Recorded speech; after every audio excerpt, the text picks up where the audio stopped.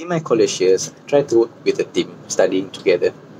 I always, me being a very curious guy, I always ask, hey, why it works this way? Why it wouldn't works that way? What happens if you do this? What happens if you do that? And so on. And the person in the team, he said this to me, Rodhi, just shut up and listen. Okay, just follow the formula and you'll be fine. Don't ask too many questions. What happened after that was my brain could not think. Whenever I tried to think, it was shut down. And yeah, ultimately I failed my maths. Yes, even the maths lecturer can fail the maths. After that, I even tried to get the help from a genius guy, which I knocked his door and asked questions. And the next day, he locked the door and didn't open it to me anymore. Yeah, in a sad life. But after that, one day I hang out at the dining hall, sitting with another group of people. I asked the questions, and suddenly this one of the guy, he answered the questions. Oh, it works because of this, and so on. I was so shocked and I was so surprised. Okay, let me ask another questions, and he answered them in a way that I would like. Actually, there are two of them. After that, I always hang out with these two people, trying to jumpstart my brain again, trying to get the right frequency. And alhamdulillah, after that, I got a good results. Alhamdulillah, got A for maths. So what I can say is this: if you try to group study, hang out with people that have the same frequency as you.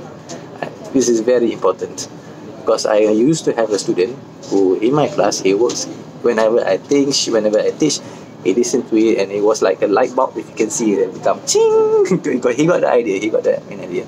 And when he got his result, he got an A. He came and met me and said, "Sir, thank you very much for teaching me, sir." I mean, the way that he expressed his gratitude is more than usual. You kind of know that. And ask him a question, what's wrong? You're always a smart student in my class. You always understood what I'm trying to teach you. So what's the problem? And then he told me this fact because in high school days, he got C for his maths. So this is very, very important. Find someone, a team that has the same frequency as how you think. Because it will jumpstart your thinking, and then, suddenly your brain will start working. And my second advice is find a team. Study with your friends together. I mean, there was one time my friends and I, when it's near the exam, we have a session like 2 hours. We sit all of us together, 5 or 6 of us, and then we start to asking a lot of questions, and this person will answer that, this person will answer this. And when we enter the exam halls, when we look at the questions, you were like, I remember what he said. This question come out. And you felt, oh, I'm so lucky that we have done that. And that person also said the same thing. I remember because I said that to this guy, and so on. So yes, number one advice I would say, find someone that you have a correct frequency, the same frequency that will jumpstart your brain together.